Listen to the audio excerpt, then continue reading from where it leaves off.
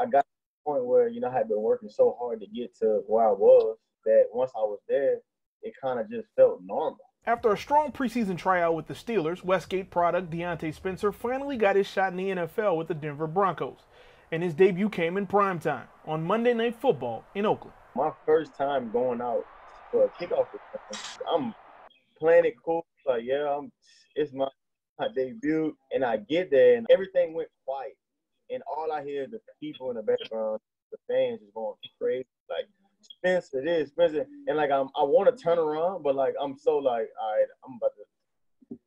This is my chance to, like, you know what I'm saying, go out there and make something happen. While the McNeese alum was used to making dynamic plays in the CFL, it wasn't until a 60-yard kick return in Week 3 that Spencer started to get comfortable. Just the whole feeling of like that adrenaline just running through my body.